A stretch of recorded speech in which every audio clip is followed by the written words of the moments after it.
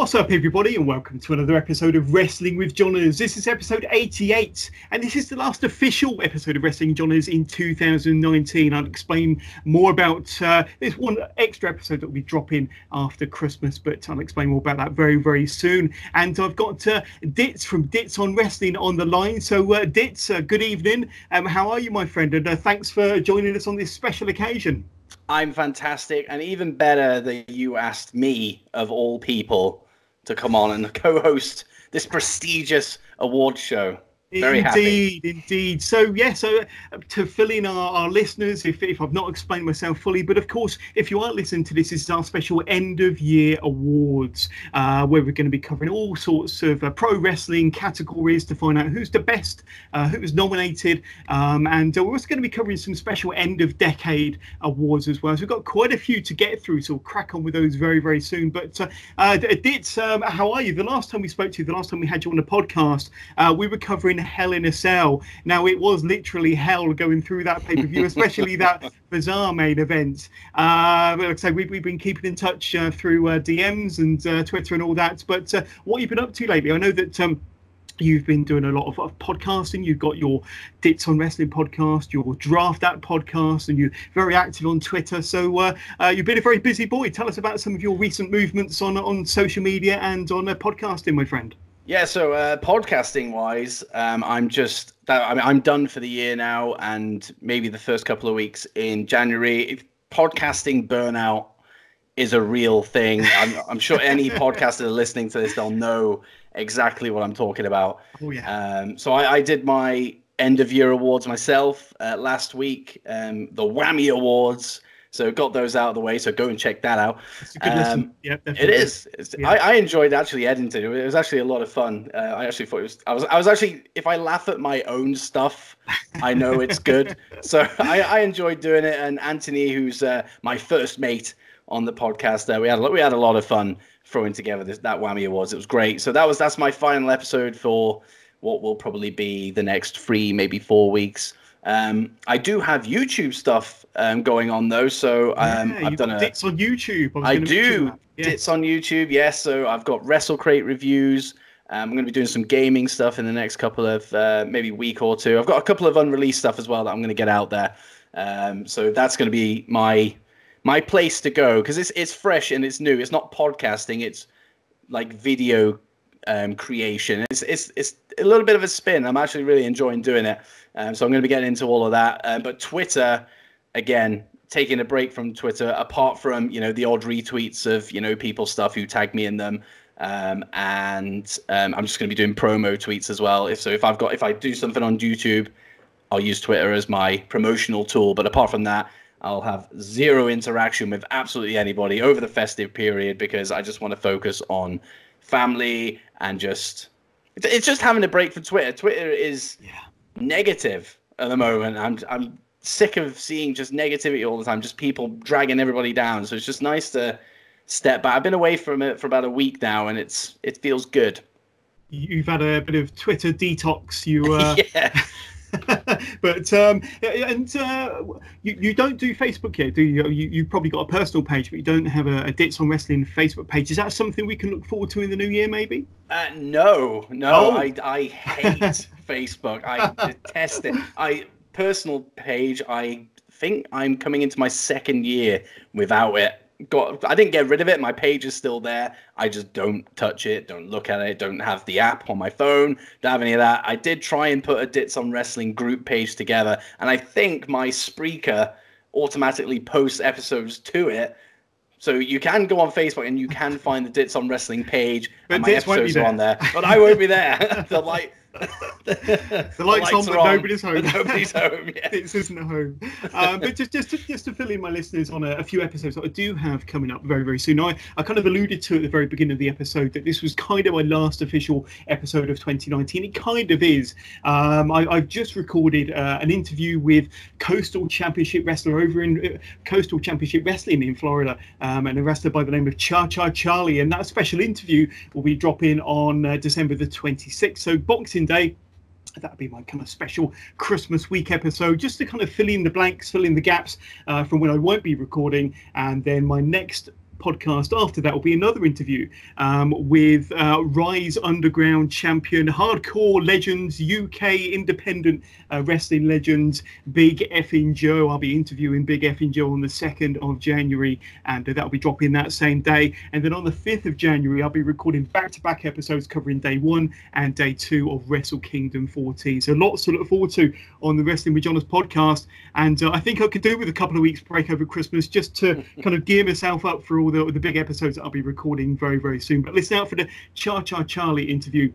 It's very, very good, highly entertaining. That'll be dropping on December the 26th, Boxing Day, of course. So, Ditz, the awards, I billed them as the biggest and the best pro wrestling awards. Now, I was inspired to do these awards because I don't know about yourself, but I was a big wrestling magazine collector back in the day, and I was a big fan of Power Slam magazine. Are you familiar with Power Slam, or did you ever collect any copies? But every year, I think they ran from 1992 through to 2014, so a long run, and every year they would do their own end of year awards.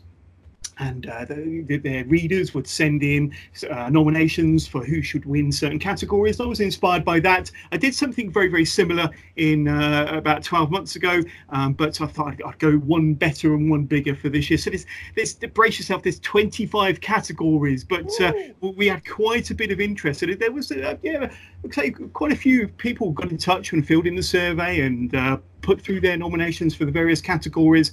And just wanted to thank everybody that did kind of reach out to the survey, fill it in. It must have taken some people a little bit of time to fill in the nominations. I know, Ditz, you were one of the first people to fill it out. Yes. You had to put an entire weekend aside to fill out the survey, I know. But let's go into the first category. And the first category is Breakout Star of the Year, or Newcomer of the Year. And these people didn't win, but they were nominated. So a notable mention certainly were MJF in this category, Private Party. Jordan Devlin got a few mentions there, Sammy Guevara. But there was 3 winners, 3 individuals that all came top, that all got the same number of votes ahead of all the others. And the 3 winners of our Breakout Star of the Year, I'd love to have some sort of drum roll kind of sound effect here. I might add it in afterwards, Ditz, but I've come underprepared. I should really have downloaded a sound effect app or something, but I'm sure you got plenty of those around. But the 3 winners of Breakout Star of the Year, you got Rhea Ripley, Keith Lee and Darby Allin. So 3 very deserving winners, and Keith Lee has certainly come into his own over the last couple of months. Rhea Ripley is having the time of her life, and we'll talk more about Rhea Ripley a bit later on, and Darby Allin certainly making a big name for himself in AEW. Any thoughts on those 3 winners, Rhea Ripley, Keith Lee and Darby Allin? Big fans of some of those, I'm sure. Oh, all 3 of them, absolute. I'm not surprised people have gone for these 3. Each one of them would be deserving in their own right. Rhea Ripley's done really well over the last maybe two years now. I think she's been with WWE. Of course, she was the inaugural NXT UK Women's Champion, so you could say she's already broken out there. But this year, she's taken that and just flown. Like, she's been rocket strapped. Taken War Games, Survivor Series, she just blew them out, didn't she? Had a hell of a couple of weeks there, but yeah, definitely. And then Darby Allin's really making a name for himself in AEW, and we know what a megastar Keith Lee is kind of going to be in 2020. He's had a fantastic 2019, and I think he's going to do some big things next year. But let's have a quick look at the second category, the second award up for grabs, and it was Announcer of the Year for 2019. So notable mentions, once again, these didn't win, but they were nominated. The fantastic Nigel McGuinness, of course, Corey Graves, Excalibur from AEW, Tom Phillips and Vic Joseph. But the winner, and there can only be one winner really, I think he got more than half of all the votes for Announcer of the Year, and it was Mauro Ranallo. So Mauro Ranallo's had a funny couple of months. I know that he took a bit of time off, but congratulations, Mauro. But I think we'll both agree that hands down, he's definitely the best announcer out there. Would you agree, Ditz? For me, I love Mauro Ranallo. I think he's fantastic, but I do understand where people come from when they're so divisive about his style, like, because he's very shouty, he's very out there. Like, it's his personality when he's on the mic, it just shines straight through, and some people just don't quite get it, and I can completely see why. Like, listening to him on commentary can be quite stressful sometimes, but I love it. I think with NXT, if he wasn't there, I feel it wouldn't be elevated as much. Like, he is the voice of NXT, and some of the biggest moments that we've all enjoyed with NXT have been kind of like just an exclamation point slapped on them through Ronaldo's commentary. Like, it's just expressiveness of every single moment. I love it. It's an absolute joy for me. But Mauro Ranallo would be my top. In fact, I voted for Mauro Ranallo, so I'm happy that he's won the award. Most definitely. Award number 3. So Faction Stable of the Year. So notable mentions. You had the Jurassic Express. That's Luchasaurus and Jungle Boy and Marco Stunt, of course. The Elite. The Elite, they're now head honchos in their own promotion, AEW, of course, and the Inner Circle were also nominated. But the winners, and this wouldn't be much of a surprise to many of you out there, but the Undisputed Era was the winners for Faction Stable of the Year. Boom, you could say. But I mean, they've had a fantastic year. Now they're all draped in gold. Of course, Roderick Strong is a North American champion. You've got Kyle O'Reilly, Bobby Fish as the tag team champions in NXT. And of course, Adam Cole Bay is the NXT champion. So much deserved. I think they've had a fantastic year. They've probably had their best year, most definitely, and the best year of any faction out there. So very much deserved. Bit of a given, that one. But our final award for this little section then, Ditz, is Gimmick of the Year. So some of the gimmicks that were mentioned: Luchasaurus, we've just mentioned him, of course. The Viking Raiders, very popular with many. The Planet Champion Daniel Bryan. So when he was the Planet Champion, that was a very entertaining gimmick. Love that. Where he really portrayed a fantastic heel there, and he really knocked it out of the park with that one. And Cara Noir, now of course a very popular UK indie worker, and apparently he was so violent he got kicked out of the Royal Ballet and became a professional wrestler. I don't know if that's kind of something that happened for real, or whether that's just kind of a gimmick behind his character, but there we go. But the winner of Best Gimmick for 2019, and probably won't surprise many, but it's The Fiend. And of course, we were introduced to The Fiend in about May when the Firefly Funhouse first hit our screens, and The Fiend was slowly introduced into those vignettes, into them segments. And since then, he's made his debut, become Universal Champion, and has been one of the more captivating characters on WWE TV this year, where WWE TV probably hasn't been at its very best. The Fiend has been one of the highlights, and I know you cover Raw and SmackDown quite a bit, Ditz. Your thoughts on The Fiend and his character and his kind of journey through 2019? Massive fan, absolutely massive fan. It was one of those things. I'd just started coming back into wrestling, I was aware of what was going on, but actually watching it consistently kind of married up to the time that Bray came in with the Funhouse. Not necessarily, I think it was the build up to it. So you had like the creepy puppets and all that kind of stuff. Right. And then all of a sudden this Firefly Funhouse came out of nowhere. And I remember watching it in my car before I went to work. I was sat in the car park and I was like, huh? What the hell is this? And I must have watched it about 4 or 5 times just trying to get my head around it. But I loved it. I absolutely loved it, and that just kept growing and growing and growing and growing. And then, of course, The Fiend then became a huge part of it, still is. It had its rocky patch.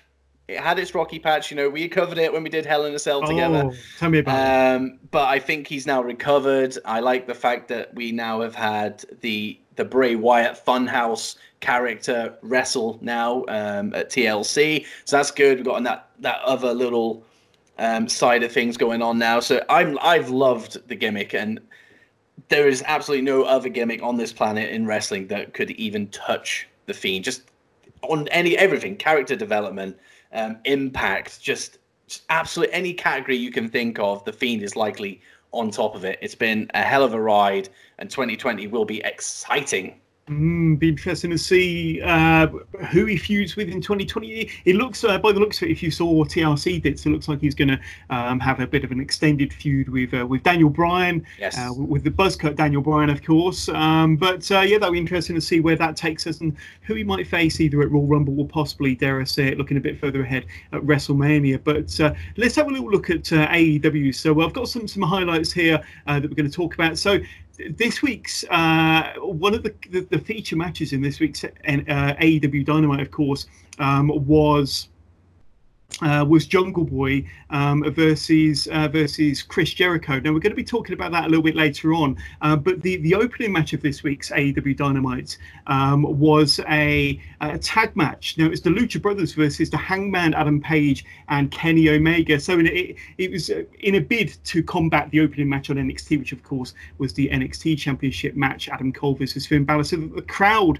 for this match, Lucha Brothers versus Hangman Adam Page and Kenny Omega, was red hot. This had a real pay-per-view level feel to it, to be honest with you. This was quite a physical and intense match between these four amazing wrestlers. The end of the match came, however, when Adam Page nailed his own partner, Kenny Omega, with his buckshot lariat.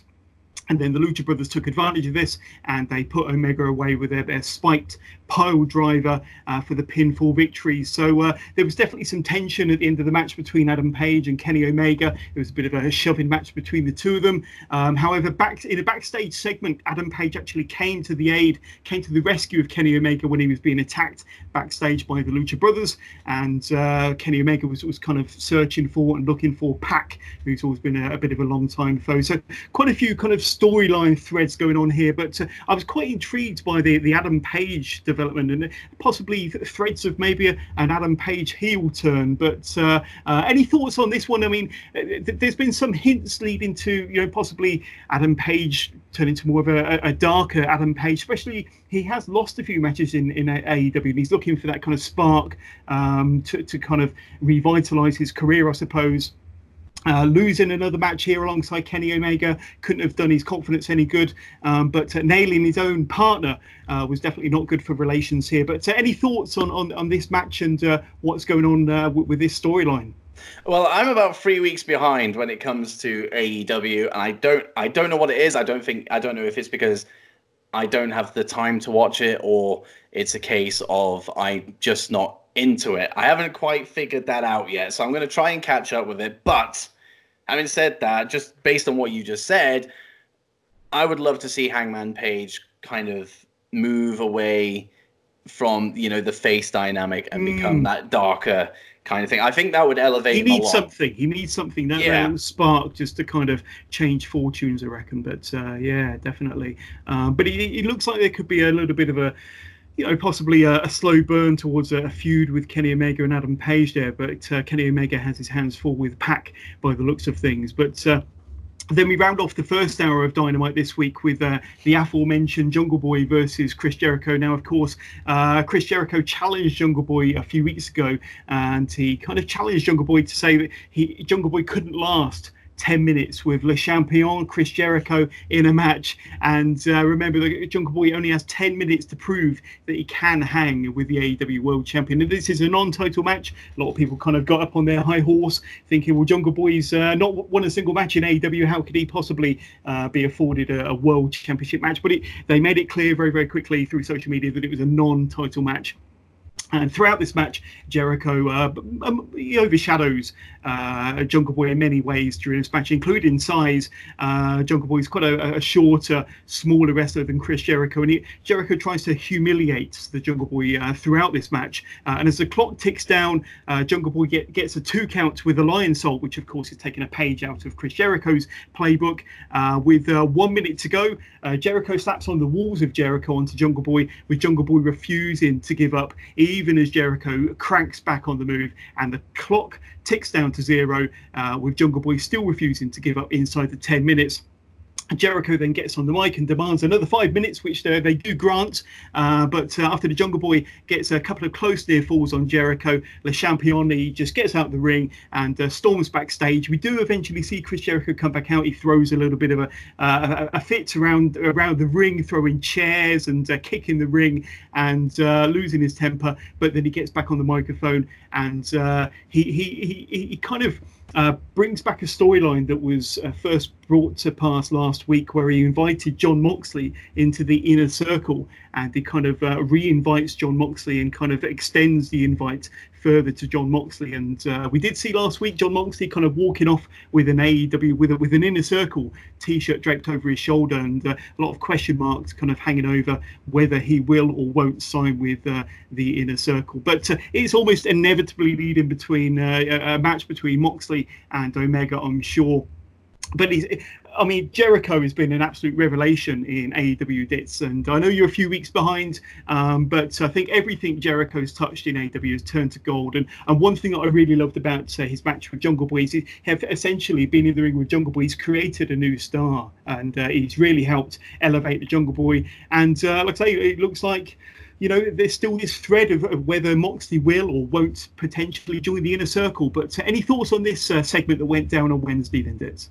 I mean, I love the fact that, you just describing it to me then, like, it sounds like it was a really good segment. And you're right, Jericho, when I look on social media and I'm trying to kind of see what's going on with AEW without actually watching it, Jericho seems to be the guy who is always in everybody, or just across my timeline all the time. Yes, like, I'll look and I go, right, Jericho segment. I know what Jericho did this week. I'd be curious to see where AEW would be without Jericho. I know that he spikes the ratings whenever he's on the screen. I know that people do tune in to watch him, so it definitely helps the overall numbers, I would say. But it's like you said, like he's elevated Jungle Boy, kind of made a star out of him. Did it go to no contest in the end, or was it? Well, in the end, yeah, I suppose Jungle Boy. He lasted the 10 minutes. There wasn't a pinfall or a submission, so you could say it was a no contest. If it ends up being a count out with Jericho storming off, that's still a W over the AEW World Champion. It Indeed. Still goes on his record because I've seen that AEW is still doing the whole wins-loss thing, which I think is personally fantastic. I love that. Yeah. That's what's needed. We need moments like this WWE should, pay attention to this, because moments like this is what builds future stars like Jungle Boy, going the distance with Chris Jericho, everyone's going to talk about Jungle Boy now. Everyone who watches AEW is going to know who Jungle Boy is, and even people outside of that AEW bubble are going to know who Jungle Boy is. So it's stuff like that WWE need to kind of take notice of that a little bit, because it's been that regular complaint over so many years that their failure to make new stars. And it seems that AEW, from what you've just said, have just done it in the space of one match. Yeah, he did it in the space of 10 minutes, absolutely. But and Jericho, like I say, everything he touches just turns into gold, and I love everything he's doing. I love this incarnation of Chris Jericho. Yeah. There we go. Let's move on to some more awards then, Dit. So Indie Promotion of the Year, Indie Promotion 2019, some of the other promotions that were nominated. I don't know whether these could officially be classed as indie, but I'm mentioning them anyway. NWA had a big resurgence this year with NWA Power on YouTube, of course. Impact Wrestling, AAW, which is another indie promotion from the States, Destiny Wrestling, TNT, which I think they're based in Liverpool, Beyond Wrestling, another American promotion, and IWE UK. That's an Essex-based promotion who I occasionally do interviews with. But the indie promotion of the year through the votes, through the Wrestling with John's survey, was Progress Wrestling. Now, I'm representing Progress with my Progress t-shirt, so big fan of Progress. I've seen a couple of their shows this year, so really happy for Progress there. And kind of linked in with that, we got Indie Wrestler of the Year.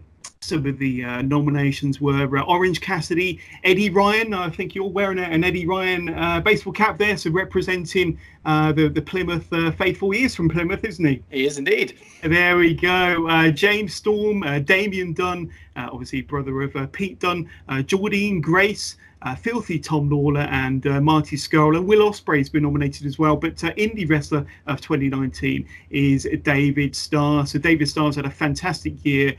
He is Mr. Independent. And yes, he very nearly clinched the Progress World Championship at the back end of the summer. Wasn't quite able to. I think he's got his eyes set on the Progress title in 2020. But congratulations to David Starr. Let's have a look at Angle and Storyline of the Year. So Angle/Storyline for 2019. Notable mentions were the introduction of The Fiend and the Firefly Funhouse. We mentioned how that's been one of the highlights of many people's years in 2019.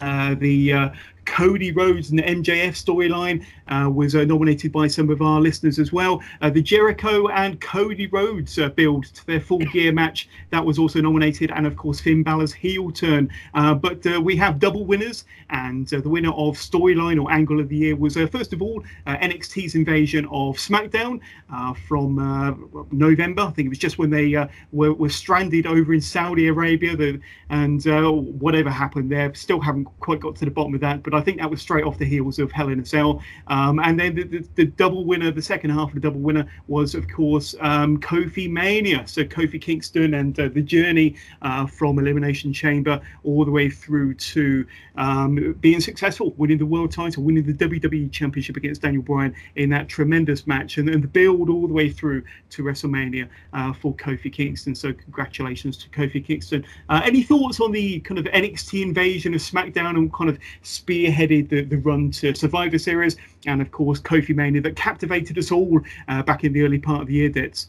I mean, with Kofi Mania, that storyline, I believe me and Anthony on my Whammy Awards gave that storyline of the year. So that's no surprise to see it joint winner here today. But it's nice to see the NXT invasion thrown in there, because even though it was, maybe an accident, we don't know if this was planned from the beginning, where we're always going to have, NXT, full on that first SmackDown, just get straight into it. We're never going to know. I don't think we're ever going to know. Maybe it would have been a slower burn without the Saudi stuff that went on. But NXT TakeOver SmackDown was amazing. It was the best. It might still to this day is my favorite SmackDown episode from their Fox partnership. Just everything about it. And I think it's the fact that NXT were never made to look weak. I don't remember a time when NXT were made to look weak, and to have this third brand it's never really been seen as that third brand. It's always been seen as developmental, but for people who follow NXT like we do, we've always viewed it as the third brand, the biggest competition to the main roster. So to actually see them portrayed as such, amongst the casual audiences, amongst the main roster, fan base, was tremendous. It was so good to see NXT represented so well. And especially going into Survivor Series as well, just winning Survivor Series essentially. Triumphant, it was wins, great. Definitely. I loved it. I loved every. It's one of those things. I don't know about you, but the brawls that you get with WWE, I'm bored of them. I'm sick and tired of them. It's rinse and repeat. You get two guys fighting, pulled apart, one will jump, pulled apart, the other will jump, pulled apart, and it will continue. And maybe they'll go backstage and they'll carry it on backstage, pulled apart. And it's rinse and repeat. It's shit. I don't like it. But every single brawl in this NXT invasion, not one of them I didn't like. And that says a lot, because everything felt fresh. We were seeing like little mini moments between every single brawl. We had Braun Strowman and Keith Lee having their little face-off on Raw, I think it was. That was a little cool moment. And just little bit, people that never interact with each other suddenly interacting. It was so much fun. I loved it. But it's exactly what you said. It felt fresh, and say quite often we're complaining about Raw and SmackDown feeling stale. It was a breath of fresh air, and it was good to see the NXT.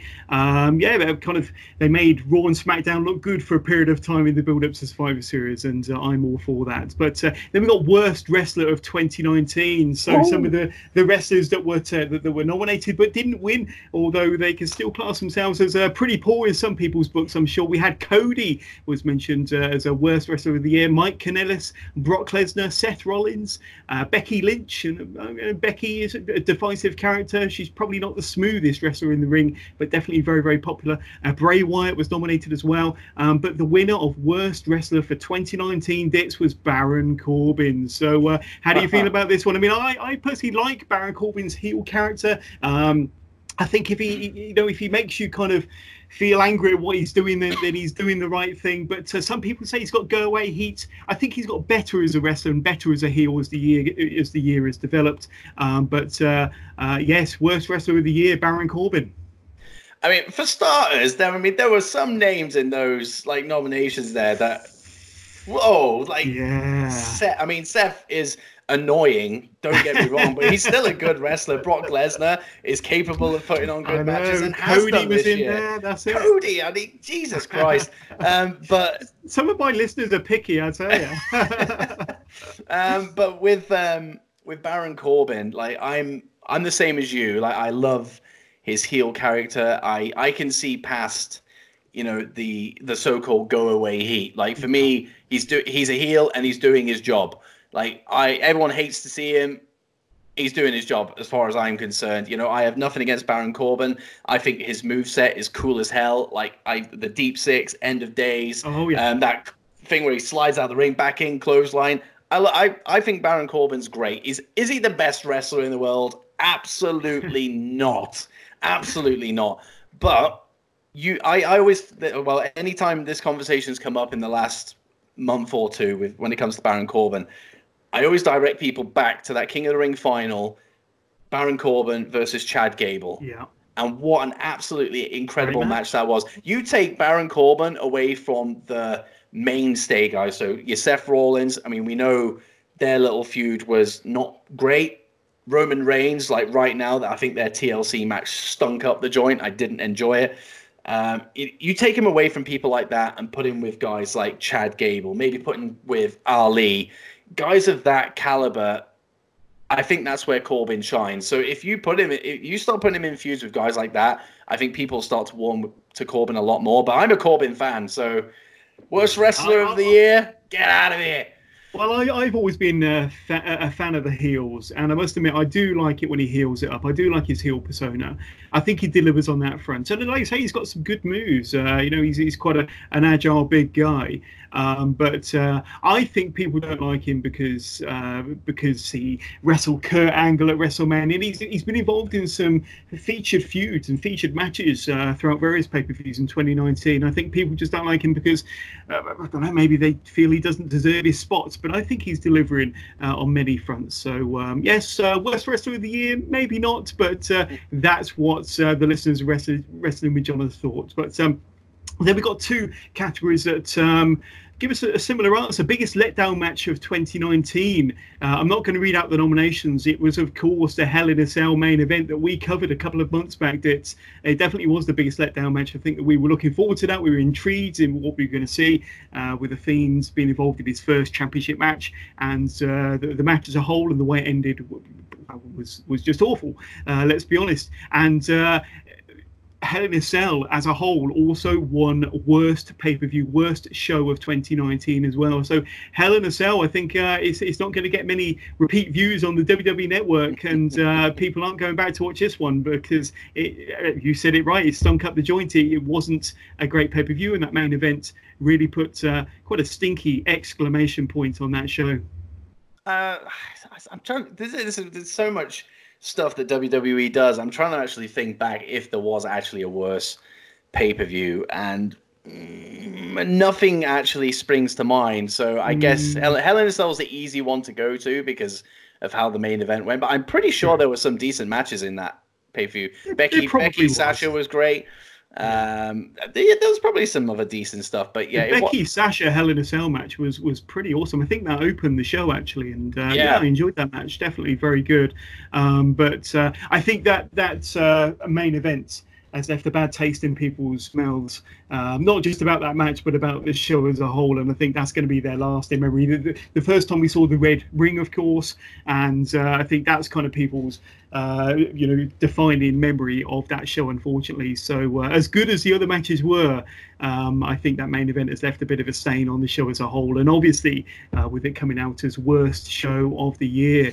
So let's just cap off AEW before we move on to some more awards then. So we're looking at our main event now, and of course it's SCU putting their AEW Tag Team Championships on the line against the Young Bucks.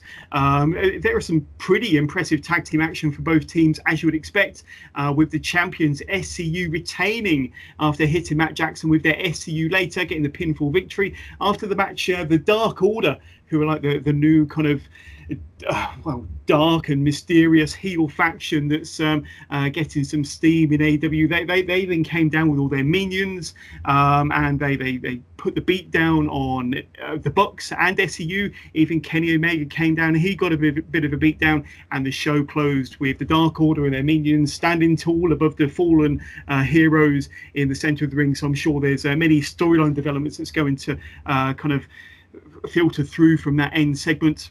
Now, we spoke briefly about your thoughts on AEW. You've kind of not watched it for the last 2 or 3 weeks. Now, I think there are some positives to AEW. We did mention that they have started creating a whole slew of fantastic new stars. We mentioned Jungle Boy, Luchasaurus as well. I think it's going to be a massive star in 2020s. A big, tall, muscular, veiny, tattooed dinosaur, for crying out loud. What is there not to love? It's about Luchasaurus. Private Party, they've been doing very well. Chris Statlander, whose gimmick is of an alien, but she's a bit of a beast. She's a good wrestler, got some good power moves there. MJF, Sammy Guevara, I think they've all been elevated through AEW. I'm loving everything. I think the one thing that I'm not enjoying, or there are a couple of things I'm not enjoying about AEW, but Jim Ross, I think he's seen better days. And if you've heard any of his matches or read any reports about Jim Ross's commentary lately, that he's really struggling, to be honest with you. And he's actually making the show, I don't know, just he's making so many mistakes, and he's just making the show worse for his presence, to be honest with you. But I don't know if you've had much experience with Jim Ross on AEW or read many reports. He's certainly not the Jim Ross that we remember from the good old days, you could say. Definitely not. I think the most recent thing I've seen of Jim Ross was the Full Gear pay-per-view, and he constantly kept referring to it as Fully Loaded. Oh, yes. Yeah, that's at least maybe 3 times on the night itself, and then I believe on Dynamite the following Wednesday he did it again. I was just like, how you once upon a time were the greatest commentator on the planet. You are what he is, one of the greatest commentators of all time, like without question. But I think even going back to his New Japan time, I think a lot of people there were saying that he just wasn't his usual self. And then AEW, like from what I have watched of AEW, and then of course the stuff I've seen on social media of his various cock-ups, he's not. I don't think he's the guy to lead the line with regards to that announced team. I think Excalibur's better than him. Tony Schiavone and Excalibur should be Tony Schiavone as well. They should bring maybe Jim Ross in for maybe the big matches, maybe some big main event matches, or have him as a backstage interviewer. I know we've seen him do some interviews backstage, which have been very effective, and something that he's always been very good at. Kind of sit down face to face interviews with wrestlers in the lead up to some big matches. But bring him out for the odd really big main event and tape stuff, but keep Tony Schiavone and Excalibur out there. I think that maybe that's what they'll try to shoehorn in over the next 6 months, let's say. But there we go, Jim Ross. I think Jim Ross is damaging the product, to be honest with you. As much as I love AEW, he does make me cringe a little bit with some of the weird and wonderful things he comes out with, and God bless him. But baby face of the year for 2019, and some of the notable mentions, we had Luchasaurus, Johnny Gargano, Cody, Keith Lee, Tyler Bate, Kenny Omega, Will Ospreay, but the winner, babyface of the year, quite a popular vote, and it might not be too much of a surprise when I say the words Kofi Kingston, babyface of the year. So of course we will remember that fantastic run he had in the lead up to Kofi Mania, to WrestleMania back in April, and Kofi Kingston is our babyface of the year. Heel of the year, notable mentions of the nominees were MJF, the Fiends, Bray Wyatt, Adam Cole, Seth Rollins, and they've actually nominated Seth Rollins before he actually turned heel. So I think a lot of people thought that he was healing it up even as a babyface. But our heel of the year for 2019 is Chris Jericho. And I mentioned earlier how I think this is a wonderful incarnation of Chris Jericho. Everything he's touching is turning to gold. He's amazing on the microphone, fantastic as a promo guy, and really elevating all the other individuals on in the inner circle in his faction, and AEW. Like I say, everybody that goes into the ring with Chris Jericho come out the better for it. So and then on to our next category, biggest shock. or biggest moments of 2019. So some of the nominations were Kenta's heel turn, NXT's invasion of SmackDown on the main roster, Jon Moxley arriving in AEW, MJF throwing in the towel for Cody at Full Gear, Kofi Mania was another moment of the year, CM Punk returning to wrestling, albeit to the backstage show, and the winner of biggest shock and moment of 2019 was Finn Balor's heel turn on Johnny Gargano. So that was a hell of a moment we all remember very, very fondly. And we'll talk more about Finn Balor and possibly a cameo appearance from Johnny Gargano a bit later on in our report. Most improved wrestler for 2019. Notable mentions were Mustafa Ali, Rhea Ripley, Chad Gable. You mentioned Chad Gable earlier. Humberto Carrillo and Cody as most improved wrestlers for 2019. But the winner of most improved wrestler for 2019 is Bray Wyatt. So congratulations, Bray, or the Fiend. But obviously he's had a resurgence, shall we say. He wasn't being used well for quite a long time. He made a brief comeback a year or two ago and then kind of fell off the edge of a cliff, and then he's returned with this reimagining of Bray Wyatt and the introduction of the Fiend's character. So congratulations there. And then comeback of the year for 2019, nominations were Jon Moxley, CM Punk, Finn Balor, NWA as a group nominated for comeback of the year, and I can see why, certainly with the new Power show doing wonders. Tony Schiavone, Tommaso Ciampa, obviously coming back from his neck surgery after a break of only 7 months, and Impact Wrestling. A lot of people are feeling that Impact Wrestling has had a big resurgence this year, but winner for comeback of the year, and it's Bray Wyatt again. Bray Wyatt and the Fiend. So obviously he's had an impact on many people, certainly with the journey that the Bray Wyatt and the Fiend character has had in 2019. So so some big awards there, but Bray Wyatt and the Fiend seem to be kind of getting nominated or maybe winning one or two of these awards. So it looks like 2019 has certainly been Bray Wyatt and the Fiend's year, then, Ditz. I mean, when you take the whole thing into consideration, like he has had a tremendous year, and his comeback, we knew it was coming at some point. We just didn't know what it was going to be, and then for it to be what it ended up being, and then where it is now, what a year! Like the character, for me, it's all about the character rather than what he does in the ring and all that kind of stuff. Like, I love the character. I love, the kind of, I like the little things that he does. In regards to the funhouse and little callbacks and all the big puppets. I love the puppets. Shall I tell you why I think it's worked, though, Ditz? I think it's worked because this is from the individual, from Bray Wyatt's imagination. He's had so much input, so much creative input into this character, into the whole storyline, and it's great that he's been given the freedom to actually develop the world of the Firefly Funhouse and develop the world of the Fiends. And I think that had he have passed this idea on to the backstage writers or on to Vince McMahon, we wouldn't have got 3 weeks out of this, let alone better part of 9 or 10 months that we have. And we wouldn't have had half as much fun and half the experience that we have had with the Firefly Funhouse, with the Bray Wyatt character, with the Fiend character, and all the wonderful things that we've experienced. So I think it just proves the point that if you give the wrestlers that freedom, that creative freedom to kind of run with an idea, and to be able to have the freedom and the confidence to be able to pass on these ideas to start off with and then to run with them, it's amazing to think what they can actually achieve as individuals within the business themselves without having to rely on all these wonderful team of writers. But testament to Bray Wyatt, his weird and wonderful mind, you could say. But there we go. Let's have a little look at this week's NXT. So are you up to date with NXT, Ditz? I have to ask. But you're probably more up to date than AEW by the sounds of it. I'm a week and a half behind with NXT.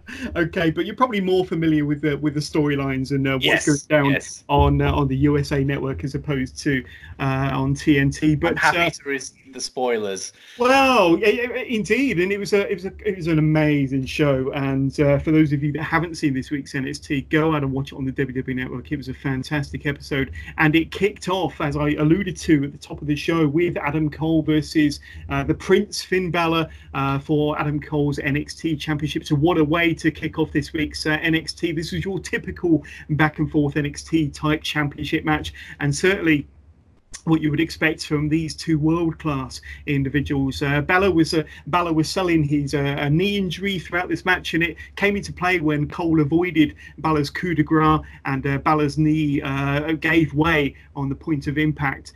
Balor connects with the second coup de grace, however, but before Balor could make the cover, he looks like he's seen a ghost, and shocked to see the returning Johnny Gargano come out and walk towards the ring. This allows Cole to drop Balor with a low blow while the referee was distracted, followed by a last shot, running knee, Shining Wizard, call it what you will, and covers and gets the win. So Adam Cole, thanks to the distraction of Johnny Gargano coming out, retains his championship in this very, very good match. So after the match, Gargano gets into the ring with a steel chair and goes to work on Finn Balor, kind of gets him down, takes him down with a couple of steel chair shots. And lots to unpick here. I mean, from what I've described, it was certainly an action-packed opener, Ditz. A nice little match and a nice little return from a certain Mr. Johnny Wrestling. I'm happy that you just said Johnny Gargano is back. I love Fits him well. Johnny Gargano. Well. Funny old thing, he won Wrestler of the Year on the Whammy Awards, I believe. It's terrible if I don't know who actually won the Iron Awards. I'm pretty sure we gave him Wrestler of the Year. So it's really good to see him come back, and I cannot wait to see Balor versus Gargano. What an absolute treat that is going to be for everybody. Like, I cannot wait for that. And the storyline itself as well, it's going to be a lot of fun, especially, now that Finn Balor's a heel. So we've got that nice little dynamic, because we haven't seen Balor as a heel in WWE up until, of course, the last 4 or 5 weeks. I've enjoyed the hell out of it. Everything I've seen him do has been great, and it's always been subtle as well. He's never kind of like hogged the spotlight with it. He does what he needs to do, and then he goes away. I love that. Less is more with Finn Balor, and I love it. So I'm excited. To see these two clash. Definitely. And hopefully we haven't seen the last of Adam Cole and Finn Balor, because it was a hell of a match. And as much as I, crave to see it on our weekly television, that could have been a takeover match. And hopefully they'll have Balor Cole Part 2 somewhere down the line. But I'm certainly hungry for that one. And then we get an announcement that the Dusty Rhodes Tag Team Classic will be returning in the new year. So now I thought that Cody Rhodes mentioned, or somebody mentioned, there's so many rumors going around that Cody had bought the right to the Dusty Rhodes name, but I'm guessing not, as the WWE or NXT will be using it again for another Dusty Rhodes Tag Team Classic. I'm a big fan of those sort of tournaments, so that's coming in 2020. Then we get Cameron Grimes versus Kushida in the battle of Cameron Grimes' adorable hat. Now, for those of you that saw NXT last week or a couple of weeks ago, Kushida actually picked up and walked away with Cameron Grimes' hat. This was probably the best outing from Kushida that I've seen since he made his debut on NXT. He's just come back following a wrist injury, of course, and we're used to seeing Grimes finish off his opponents in double quick fashion in seconds, as a matter of fact. And this match was an absolute brutal battle between these two. However, it was Cameron Grimes who got the pinfall with his trademark cave-in double foot stomp in a really, really fun match. And you'll be glad to hear that Grimes left with his fancy hat. So he was a happy boy. But let's have a look at a few more awards then, Dit. So we've got show/pay-per-view of the decade. So we'll come to show pay-per-view of the year a bit later. But this is spanning 2010 through to 2019, the full 10 years. So of the decade, notable mentions were Takeover New Orleans, and I was at that one. Fantastic show in New Orleans over WrestleMania 34 weekend. Takeover War Games. Now, Takeover War Games were mentioned for the 2017, 2018, and 2019 War Games. Obviously, Takeover War Games is a special takeover for many of our listeners. Wrestle Kingdom 9, 10, 11, and 12 were voted for, including Money in the Bank 2011. That was, of course, featured John Cena versus CM Punk in that very memorable match, and that was following CM Punk's original pipe bomb, you may remember. Survivor Series this year, 2019, got to mention, it was a very, very good pay-per-view, and WrestleManias 26 and 28 got to mention as well. But the winner of pay-per-view show of the decade was WrestleMania 30. So that was 2014 Yeselmania, you may remember, and it was definitely a show filled with many, many highlights, including that scene that we'll never forget, where Daniel Bryan has all 70,000+ people up on their feet doing the yes chants when he's got the double belts. And what a memorable show. And that was also the show where The Undertaker lost his undefeated WrestleMania streak as well, you may remember, to Brock Lesnar, where Cesaro won the inaugural Andre the Giant Memorial Battle Royal, and so many other highlights. And of course, Daniel Bryan had to fight his way through 2 matches, in the opening match against Triple H and then the main event against Randy Orton and Batista. But I would agree, WrestleMania 30, definitely show of the decade for myself. Any thoughts on this one, Ditz? I'm not surprised WrestleMania 30 got it. Like you said, so many good matches on there, especially the Daniel Bryan doubleheader, you know, starting with Triple H, which I thought was a great match, and then, of course, ending with that triple threat, which was brilliant. And a nice little smattering of great matches, you know, in between as well. But I was hoping that as soon as you said WrestleMania 30, I thought you were going to add 1 on the end of it. WrestleMania 31 is my show of the decade because it's a good show. Yeah. I don't know, when I think of WrestleManias anyway, this is the only WrestleMania in recent memory that I remember watching it from start to finish and being hyped from start to finish. And when it just, the crescendo of that Reigns Brock Lesnar main event, I was on the edge, because at that time I hated Reigns and I loved Brock Lesnar. So seeing Lesnar just absolutely manhandle Reigns was brilliant. And then, of course, the cash in. Just added to it. For me, 31 was unbelievable. I loved WrestleMania 31. But of course, you had Sting's debut in WWE, where he did lose, but you had the whole run-in from the NWA and DX, of course. That was a bit of a dream segment there. Fantastic.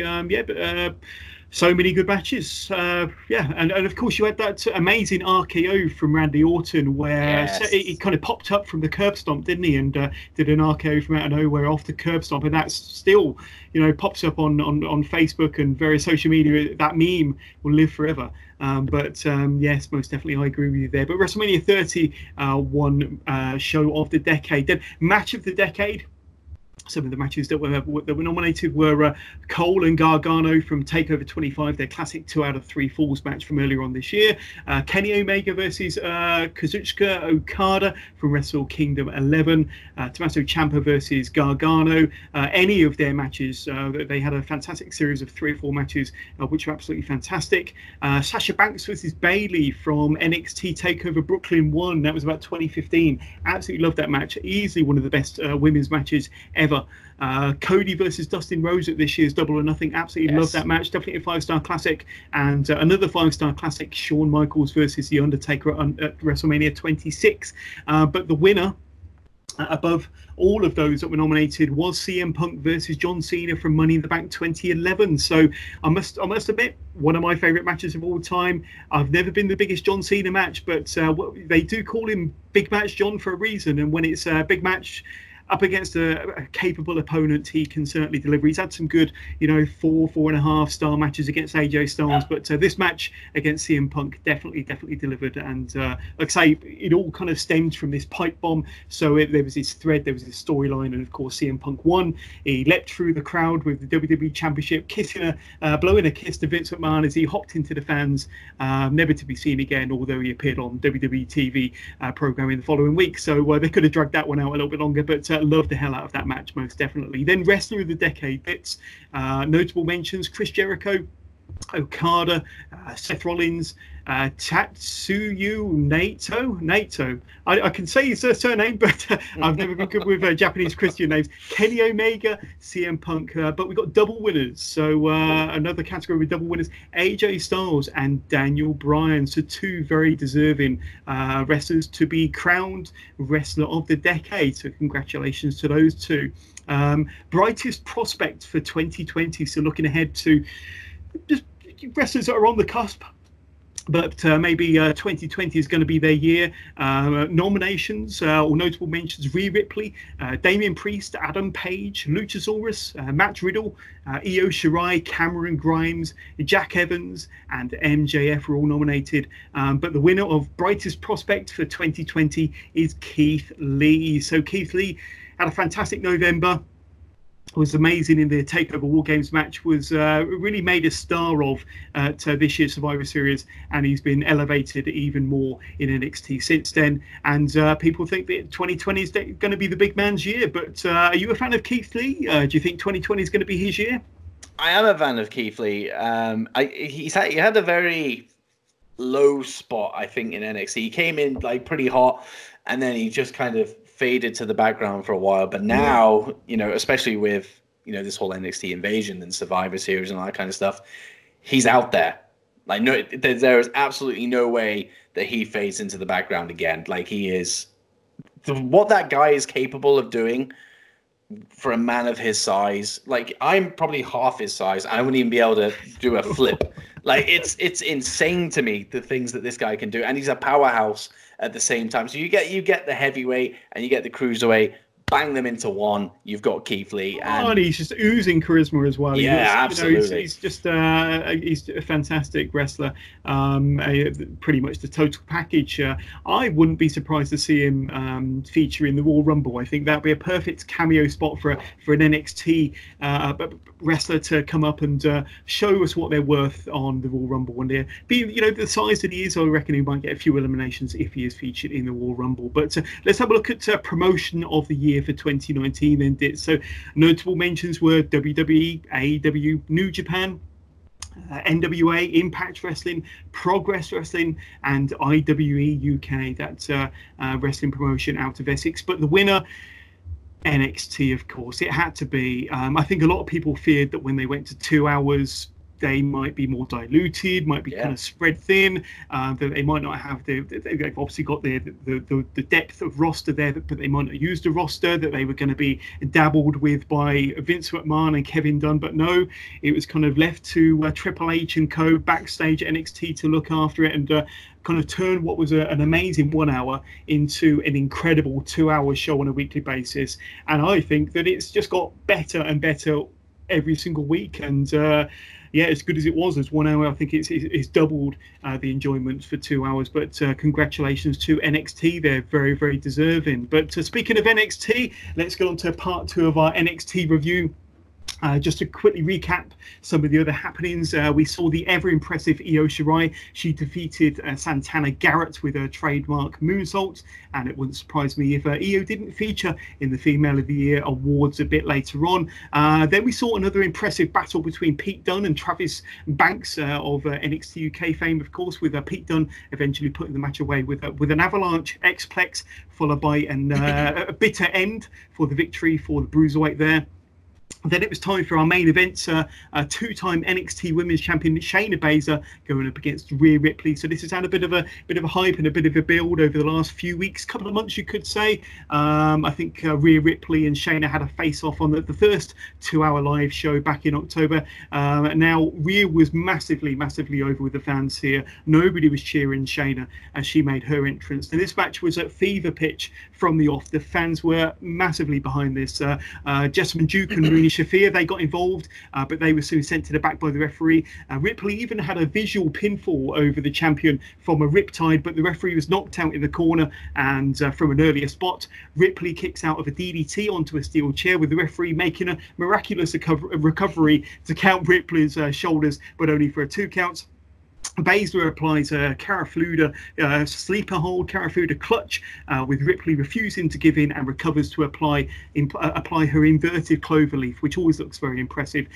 Both women then battle out on the top turnbuckle, with Rhea somehow managing to drop Baszler with an avalanche riptide from the top rope, from the top turnbuckle. Ripley covers, and the referee counts 1, 2, 3. We have a new NXT Women's Champion in the form of Rhea Ripley. So the ring then fills up with fans. It fills up with wrestlers all wanting to celebrate and put Rhea on their shoulders to celebrate this amazing victory.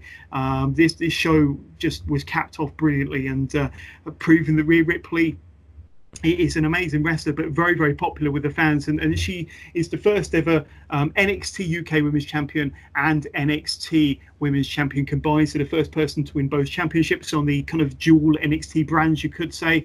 And after an amazing November that Rhea Ripley has, she caps it off with an early Christmas present in December by becoming the NXT Women's Champion. So what were your thoughts on this? I know you're a fan of Rhea Ripley. You must be really, really over the moon for her. And it was a good match, and the fans, like I say, they were allowed to jump in the ring and celebrate with the wrestlers. It was a great occasion. Yeah, I mean, I kind of lived this match through somebody who's been on this show quite recently, Josh Robinson. He did a live reaction. Of course, Rhea is from Adelaide, which is just down the road from Josh. So I watched his reaction video. I could kind of hear what was going on in the background. It sounded incredible. That whole ending sounded incredible. It looked like, Rhea was going to tap or pass out, and of course then it built, and then the rip tied off the top, and she got the win. And it was it sounded incredible. I mean, I watched the aftermath of it with the fans getting in, and Rhea getting the love in the crowd and all that love. I've never seen anything like that before. As far as I'm aware, I've seen obviously wrestlers coming in and congratulating. I think remember Sami Zayn when he won the NXT championship, wrestlers swarmed the ring. But this time seeing like fans come in, that was something else. Like if you want to make Rhea look like a big deal, this is how you do it. Like she looks like an absolute star coming out of this, and nothing can be taken away from Shayna either. Like 600 plus days as NXT Women's Champion. I personally have loved Shayna's reign. Should it have ended a little bit earlier? Perhaps, but every time she retained, I wasn't mad about it. I was happy for her to continue. She was the one that elevated that women's division. She was bringing everybody up to her level. She was like the final boss of the NXT women's division, and we've had somebody come through now to take the title off her, and I'm happy, so happy that it's Rhea Ripley, because that sets up so much stuff going forward. I'm looking to what will inevitably be at some point in 2020, Rhea Ripley versus arguably the best wrestler on the planet, never mind female, best wrestler on the planet, Io Shirai. Oh, yeah. I was thinking the same. Yeah, that would be an awesome match. But I reckon this is a perfect opportunity for them to move Shayna onto either Raw or SmackDown so that she can be featured against a fresh set of opponents, and leave the field open for Rhea Ripley to kind of really stake her claim as a fantastic NXT champion, to see how long she can hold the championship for. But really, really pleased for Rhea Ripley. And once again, we spoke about AEW making stars. NXT have made a star of Rhea Ripley. You could say she's kind of homegrown. She may have spent a year or two on the independents in Australia before coming over to the USA. We saw her in the first ever Mae Young Classic and the second Mae Young Classic. The first time round, you may remember, she was the kind of the girl next door, Rhea Ripley. Then 12 months later, she had a transformation into this punk, edgy kind of, the Rhea Ripley we're more familiar with nowadays. But a great character, massively over with the fans. And to think she's only 23 years old, it's scary to think how good she's going to be in a year or 2, 3, 4, 5 years from now. But there we go. Big things in store for her. But let's talk through our final awards of the year. So Tag Team of the Year for 2019. Notable mentions this were Undisputed Era. So Undisputed Era didn't win this, but the Young Bucks were also nominated. Private Party, the Viking Raiders were nominated. LAX, or Santana and Ortiz as they're now more commonly known as in AEW. The Kabuki Warriors were nominated. New Day and the Bone Brothers. I think the Bone Brothers are a UK independent tag team. But the winner of Tag Team of the Year is the Lucha Brothers. So the Lucha Brothers, Pentagon Jr. and Rey Fenix, have been setting kind of new standards of tag team wrestling over the last few years, and their match this week against Kenny Omega and Adam Page was phenomenal. Right, so show and pay-per-view of 2019. We spoke about show and pay-per-view of the decade earlier, but for 2019 the nominees were AEW Double or Nothing, fantastic show presented by All Elite Wrestling there.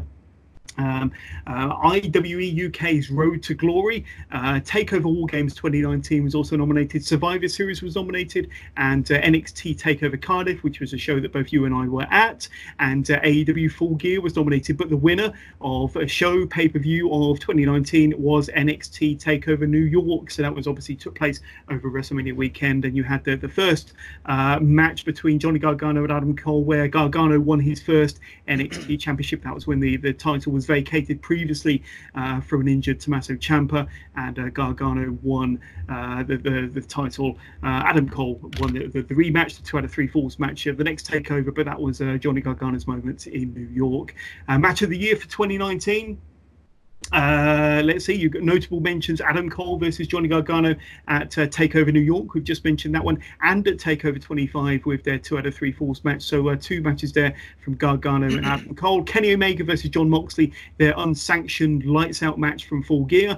Pete Dunne versus Adam Cole from Survivor Series, which is certainly one of my highlights of the year, one of my matches of the year. Will Ospreay versus Takagi. I told you I wasn't very good with Japanese names. It's not going to get any better. I tell you, when I cover Wrestle Kingdom in January, it's going to be a nightmare. I'll have to rely heavily on my guest host then. And Cody versus Dustin was also nominated from Double or Nothing back in May, of course. But the winner, and I think we'll both be pleased to hear this, was Tyler Bates versus Walter from NXT UK TakeOver Cardiff. We were both there. It was an epic 44-minute match, and Tyler Bates, just wow, what a man, what a legend he was in that match. Took all the punishment, came back, gave some, but Walter, the big man, he may not be able to hang on to his belt because of cars getting broken into, but he certainly hung on to the championship on that occasion and delivered when it mattered. So congratulations to those two. A fantastic match, and a match, because I was there, that will live with me forever. Really memorable match. And female wrestler of the year, Dits. Notable mentions. The Japanese wrestler. Okay. Arishi Hoshizaki, or I think that was it anyway. If it wasn't, convinced. There we go. Yes, you can't see what's in front of me, so there we go. Victoria Adams, Rhea Ripley, Io Shirai, and Shayna Baszler were mentioned. So they didn't win, but we have double winners, and the double winners, the tandem winners of Female Wrestler of 2019 were Tessa Blanchard of Impact Wrestling, of course, and Becky Lynch. So we're some big fans of Tessa and Becky Lynch, the Wrestling with John's podcast. So congratulations to those two. And Tessa, of course, got a big match coming up on January. Callahan for Sammy's Impact World Championship. So this will be the first opportunity for a female wrestler to go up against a male wrestler for a world championship on a kind of a major company. So Impact kind of leading the way there with a bit of intergender wrestling. And male wrestler of the year, so this is our final award for this show, male wrestler of the year. Notable mentions, nominations: Bray Wyatt / The Fiend were nominated, Kenny Omega, Walter, Pac, Bob Sharp, Kofi Kingston, Pete Dunne, Kazuchika Okada, Chris Jericho, and Roderick Strong were all nominated. But there can be only one winner, and so that winner of Wrestler of the Year, Male Wrestler of the Year, goes to Adam Cole, baby. So congratulations to the leader of the Undisputed Era. He's had an amazing year, and like I say, had them epic series of matches with Johnny Gargano, Takeover New York and Takeover 25, where he won the championship in that epic 2 out of 3 falls match. I think it was 3 different stipulations, and that final one was a kind of like that weird, wild steel cage match with weapons and tables and all sorts, but very memorable. And he's hung on to the championship, and he's really kind of elevated himself to, being a very credible NXT champion, and definitely worthy of being Wrestler of the Year, Male Wrestler of the Year. And like I say, had a fantastic outing at this year's Survivor Series, beating Pete Dunne in Match of the Night, as far as I'm concerned. But definitely a worthy winner, Male Wrestler of the Year, Adam Cole. Ditch, your thoughts on Adam Cole as our Male Wrestler of the Year? I look back to my own end of year awards, and it was down to Adam Cole or Johnny Gargano. Funny old thing, they were linked for a good part of the year. It's one of those things, it could have gone either way for my awards, but Adam Cole is Superstar of the Year, well, Male Wrestler of the Year. hardly surprising. What an absolutely incredible year. Like, he's been... if he wasn't a superstar before, he is now. Like, everybody knows exactly who Adam Cole is. The presentation of him, his ability as a wrestler itself, his promo ability, just everything about it has been great. And the fact that, you know, he's had... It's not been a forgetful NXT title run. It's been every single match that he's had that's been for that title has been great. And then you take the NXT invasion of the main roster into account as well. You know, he led the charge. Yeah, he led the charge. Had a great match against Daniel Bryan on that first invasion night, and we as not casual, we as the hardcore fan base, inverted commas, we know exactly who Adam Cole is, but taking him out onto SmackDown, onto that Fox, you know, presentation, having that match against Daniel Bryan, the casuals then got to know exactly who Adam Cole was, and what more could he have done? And then you throw Survivor Series into the mix as well against Pete Dunne. Like you said it yourself, one of your favorite matches of the year, one of my favorite matches of the year. Same could be said for a lot of people. Like, definitely. Adam Cole, what an absolutely amazing year, and I would be very, very surprised if he's not in contention for Male Wrestler of the Year again in 2020. Be very, very surprised.